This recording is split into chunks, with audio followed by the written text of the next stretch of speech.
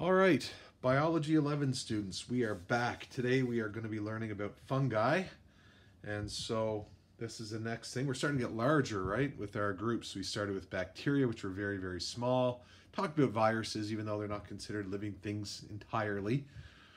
Got into protists, which are eukaryotic cells, bigger than bacteria. And now we're getting into the multicellular stuff, the stuff that you can actually see, which is a little bit easier to kind of conceptualize in some ways. So again, this is our PowerPoint lecture note that is on your D2L page, and this is the board that I'll be writing on to help out, with the explanation of this stuff here. So let's get into this. We're dealing with fungi, and we'll look at the characteristics of fungi first. I'll bring them all up. So all fungi are eukaryotic heterotrophs. Eukaryotic means they have all the organelles, a nucleus that holds their DNA is a big thing there, and they're the larger type of cell. We've talked about that before. You know what those are.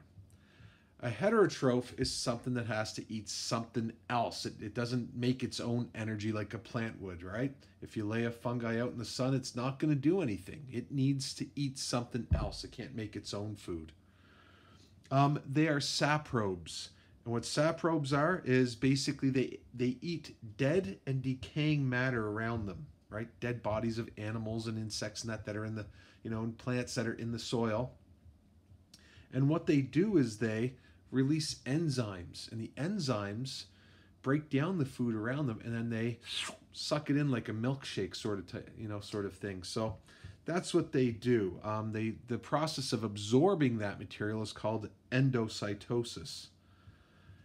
The bodies of most fungi are made of these little filaments, these little threads called hyphae. Hyphae are a big player in fungi. We're going to be talking about hyphae a lot today. And what happens is the hyphae grow, and you get, the fungus starts to grow, and more hyphae get together, and eventually a whole bunch of hyphae forms a mycelium. Now, the mycelium is what you are thinking of when you think of a fungus. A common fungus would be like a mushroom. So you think of mushroom kind of growing like that, right, in the ground.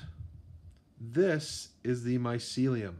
And if we could magnify it a whole lot, we'd see little thread-like filaments making it up everywhere, microscopic threads. Those are the hyphae. So a whole bunch of these make one of these, and this is what I can see. This is my mushroom or my fungus. All right. They have cell walls just like plants. We used to think these were plants, but they have cell walls just like plants.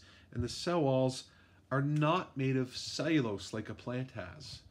It's made of chitin. It looks like chitin, but chitin, C-H-I-T-I-N.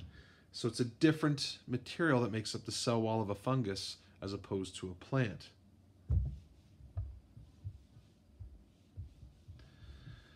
Now, this is probably the toughest part of this lesson, is the reproductive life cycle of fungi. So I'm going to go over a common mushroom. Now, there are little nuances to different species of fungi that can be different than what I'm going to tell you here, but this is kind of the basic mushroom. We're not going to go too deep into fungi.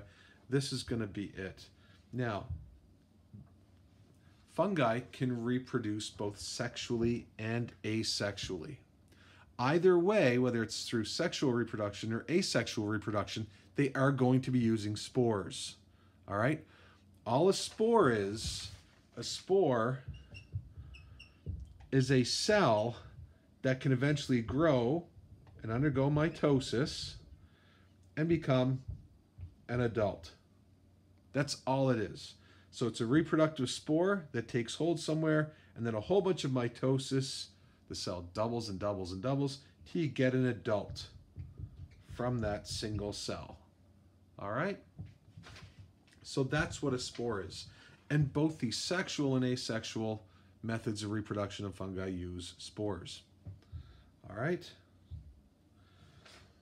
So what happens is our adult, and I'll draw this after we go over the slide, the adult releases spores. The adult is that mushroom. So think of the mushroom growing in the ground. That's your adult fungi. It releases spores. These spores drop to the ground or they can be carried away, a distance from the adult by the wind. And that single spore, that single cell, starts to grow a hypha. It starts to become a hypha. So it's the single cells like that, and it starts to grow the first filament or strand of cells. And this is the hypha that came from the first spore. These strands will grow and grow and grow and multiply, just like we said before, and eventually when there's a whole lot of them, they'll form the mycelium, another adult fungus. All right? So, obviously, just like what we talked about in genetics, the asexual way of doing things doesn't give you any increased genetic variation. Things stay the same. So whatever the parent fungus was, the offspring will be exactly like that. The sexual reproductive way does give you different options genetically in your offspring. So the offspring will be different genetically than the parents. And there's a reason why fungi would go with one over the other, and we'll get to that in just a moment. All right? And usually what happens here is when we gain variation, you're thinking, well, if this is just going through mitosis and it's the same thing over and over again, we're not going to get any variation here. So what happens in the sexual reproductive method is one of these strands from one mushroom meets up with another strand from another mushroom. And we'll draw that out in just a second.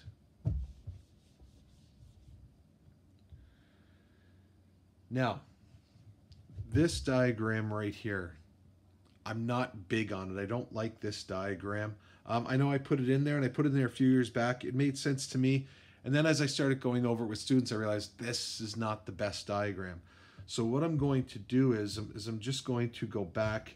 I'm going to draw a diagram here with you that I think is a lot easier than that one. I thought that one was easy, but of course I know this stuff a little bit better than you. So we'll go through and we'll get a diagram that is a lot better. So the first thing we're going to start with is, and I'll move this out of the way for this diagram. The first thing we're going to start with is the mycelium. And again, we said the mycelium, right? That is like the mushroom, right? So I'll draw a little mushroom there, right? Now, an interesting thing about the mushroom is a haploid, right? It only has one full set of chromosomes. So to show that, we just use an N, right? Me and you, we are diploid organisms. So there would be a 2 in front of this N, but a mushroom is actually a haploid. Our haploid cells are sperm cells and egg cells. This adult has all haploid cells inside of it. Now, the first way we're going to do it is the asexual way. So the asexual way, if you look at the underside of a mushroom, there's a series of gills here, and that's where the spores are made. So what happens is spores are produced,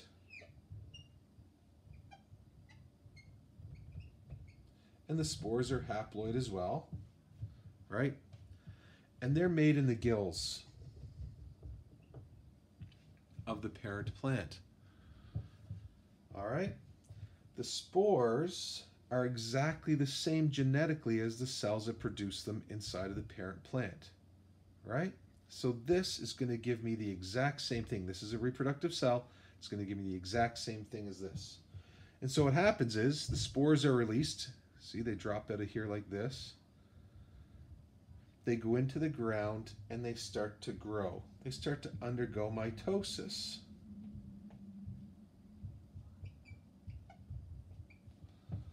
Right? And what will happen is the spore will start to grow the hypha, which are the strands, and those two are haploid, 1N or one set of chromosomes. And so this is our asexual method. Now, why would a fungus go asexually? Well, there's no genetic variation. And we know genetic variation helps us survive, you know, those curveballs that Mother Nature could throw at us, like a pandemic. Anyway, this thing will go asexual when life is good.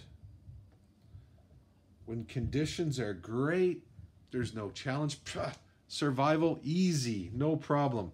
We'll do this way. This way allows the mushroom to reproduce very, very quickly. And since life is good and environmental conditions are awesome, we can flourish very, very quickly. All right?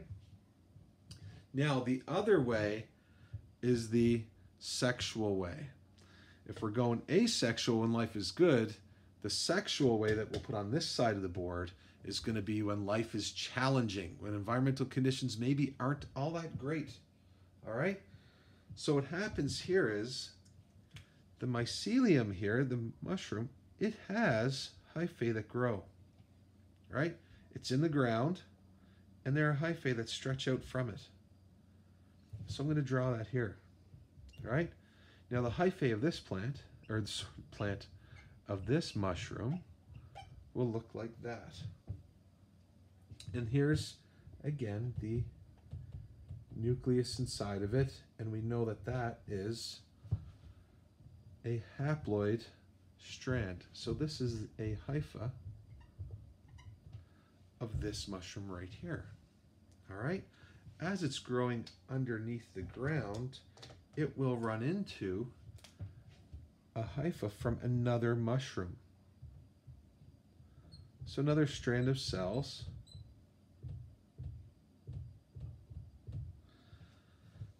And what will happen is one of the hypha, this is a hypha from another mushroom, and it's haploid, 1N. One of the hypha strands will release pheromones. Now, pheromones are chemicals that you might have heard of animals using pheromones when it's mating season, right? One of the sexes of the animals will give off this pheromone that says, hey, it's time to mate, it's time to reproduce, right? Same sort of thing happens here. As the hypha is extending underneath the ground, it will release pheromones, and that will tell the other hypha to form a bridge between the two. So what we'll see is a bridge that forms between these two hypha. And what will happen is the nuclei of one of these hypha will be put inside of the same cell as the nucleus of another hypha. So the green strand and the pink strand fuse. And what we end up with are a series of cells that will grow off of this, and maybe I'll use orange to show the fuse cells. A series of cells that will grow off of this that have two of these haploid nuclei in them. So each of these cells is going to have a pink nucleus, and each of these cells is going to have a green nucleus. And this new strand, which is created from the fusion of these two, the term that is used to describe it is heterokaryotic.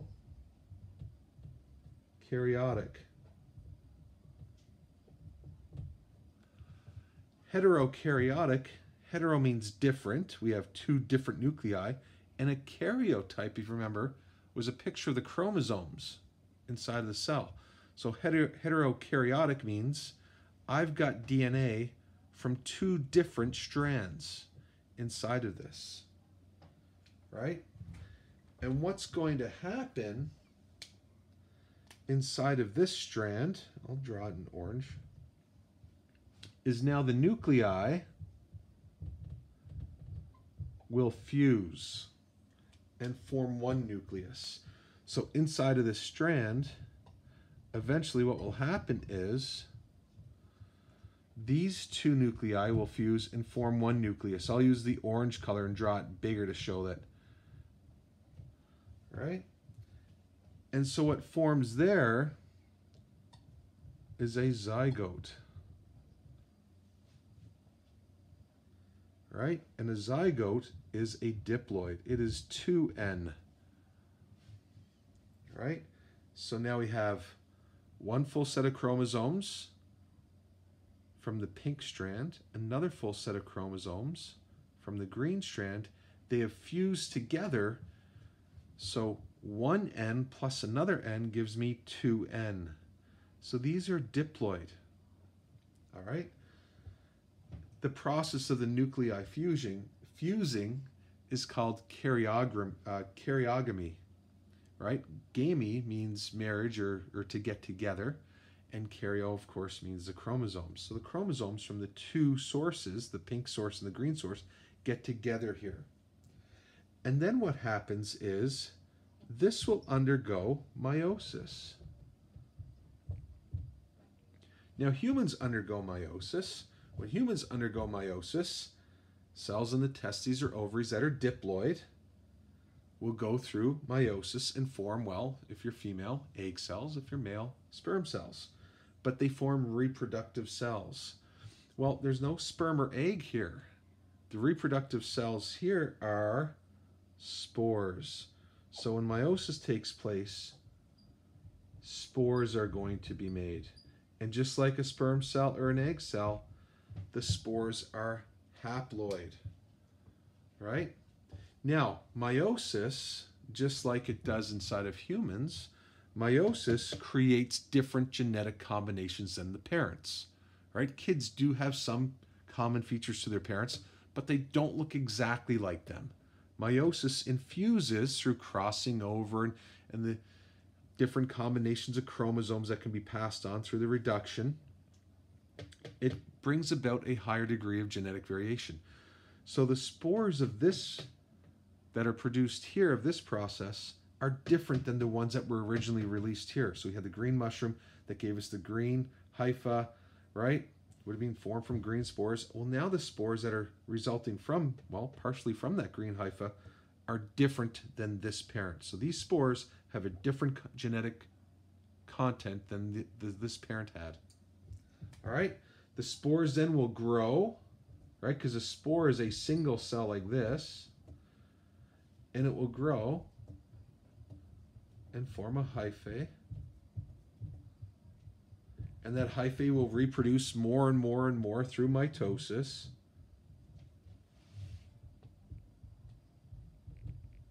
It will grow and form the mycelium. Only this time the mushroom would be orange, indicating it has a different genetic background or a different genetic content than the original mushroom. So I'll leave that up there for a second, right? And the reason we would go sexual here, so this is our sexual pathway, is that life is tough. Right? There's a set of environmental conditions that these things are trying to live in that really is challenging it. And it's realizing, well, I'm really, really struggling as it is. And if I just keep making more of me exactly the same, all my offspring will struggle. And I don't want that. So what it will do is it'll employ this method. It's a little bit more complex, but it will share DNA with a neighboring mushroom and say, hey, I do have some good qualities about me. You've got some good qualities about you. Maybe together we can form offspring that will have amazing qualities that will find life, in these harsh conditions to be a little bit more tolerable, or maybe even be pretty good at surviving in it. All right? So I would rather this diagram, right? I'd rather this diagram than the one that is in your PowerPoint. All right? So I do apologize for that. But this is a great diagram, very simple, I think. I've tried to simplify it as best I could. But that's it. Again, if you have any comments or questions about this, ask the question in the comments section of the YouTube video or use Edsby. Probably Edsby would be the better way to get me. Use Edsby and ask your questions. All right? So we'll we'll erase this. So you can always pause the video and get this down into your notes. I'm going to erase it really quickly here and we'll move on with our lecture. So that's the toughest part of the lecture. And if you understood that a bit, if you got a pretty decent understanding, then you're off to the races here. The rest of this stuff should be pretty easy. So I'm going to bring this back down into here. All right. So there's our notes there. This diagram, not a great diagram. We're not going to really use that one, so we'll get rid of it. All right, classification. How are fungi classified? Well, I'm not really too worried about this. I put it in there. How we classify them, of course, goes back to physical structures and features, and it's what they carry their spores in. So where are the spores made? Where are they released from? So there are case-like fungi, there are sac-like fungi, and club-like fungi. The one that I drew, the one that you see in the ground quite often, that is this third one. It is a club-like fungus, all right? They're also known as imperfect fungi. There are also imperfect fungi that are out there that have no known sexual phases. Many of them, they cause disease in plants and animals. We're not too worried about them. I mean, we don't want to get sick, but we won't be studying too much about them and the rest of the way. So for the remainder of the lecture, I've got some interesting fungi here that I thought, impact human life in some way or are pretty interesting. The first one is penicillium. So here are some fungal cells and they're growing. And penicillium was being studied in a lab, right? Or actually, no, it wasn't penicillium that was being studied in a lab. It was bacteria that were making people really, really sick. And what happened was somebody in the lab got the plates, what would the word be? Contaminated with penicillium. So here's a bacterial smear, right? They would have gone into someone's throat that had this really bad bacterial infection, got a plate of agarose, it's a sugar compound, and smeared the bacteria. So the bacteria would be growing all in this track right here. This is a colony of bacteria.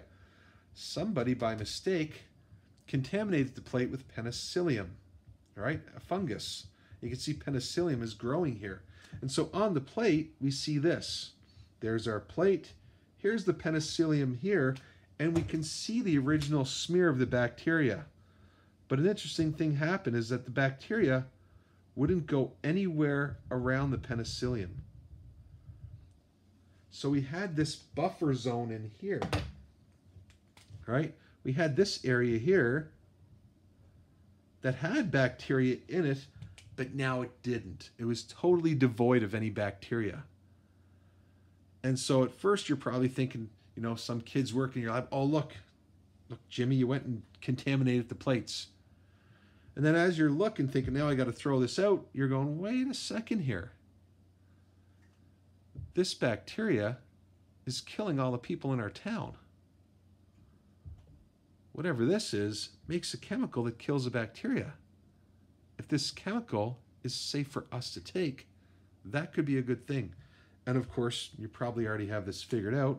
Penicillium is the source of penicillin. In fact, we get several antibiotics that are formed from fungi, right? So penicillin is a very important thing. And it was found by a mistake. Can you believe that? Sometimes it happens. Here's trichophyton. Now, trichophyton is microscopic. It's very, very small. But you may have heard of it before, right? Trichophyton causes a condition called athlete's foot. Now, I know the picture's small on my YouTube video, but you can zoom it up on your iPad or your computer. Athlete's foot it's found in places where there are showers, warmth and moisture, because that's what it thrives on. And what it does is it sticks to your feet as you walk in the shower. So if you don't have your shower flip-flops or sandals on, and you walk in, you can get this stuff stuck to your feet. And you're thinking, wait a second, sir, earlier on you said it was a saprobe and it ate dead and decaying material. I'm alive. I'm not dead, so why is it eating my feet? Remember, the outer layer of your skin is dead cells. And that's what these things are feeding on.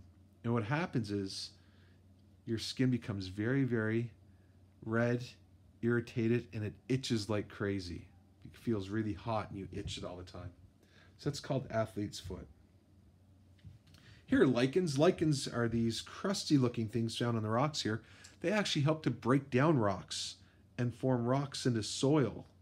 So that's a very important thing, because if soil here's some more lichens, if soil is formed, that lets plants grow. And we don't eat fungi for a whole lot, we don't gain a whole lot of nutritional value from fungi. But we do from plants. And these lichens help form soil from the rocks. They break them down. This is a bracket fungus. You've seen these. When I lived in Pickering, I used to drive my bike through the Rouge Valley, and you'd see bracket fungus. This is an old tree. It's dying or it's dead. And you can see the bracket fungus has moved in to feed on the tree. There's another one there. You can see this tree got knocked down. It's kind of arched over this way.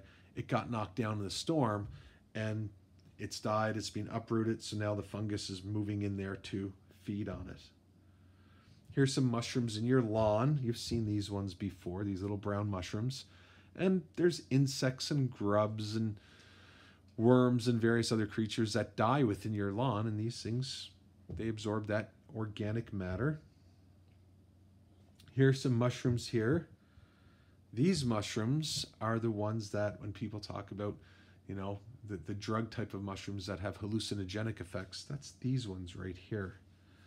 All right, so you take them, they have a chemical inside of them that is hallucinogenic. It makes your brain think it's seeing and experiencing things it's not. And here's a rare type of mushroom. Not all mushrooms do this, only a few species, that is bioluminescent. So what happens is it produces chemicals in its cells that emit light when they are mixed together, right? Kind of like a glow stick. Only the glow stick is chemiluminescent. This is bioluminescent because it's inside of living cells. Same as a firefly and other types of bacteria and things like that. This thing here produces its own light. You would have learned about bioluminescence in grade 10 in your optics unit. And of course, you know what grinds my gears? When people use that lame fungi joke when talking about mushrooms. I probably have used that joke lots. But that concludes our talk about fungi. Hope I was clear and you understood everything. So if there are any questions, get through to me on Edsby. And that's it. Hope you enjoyed the talk. See you soon.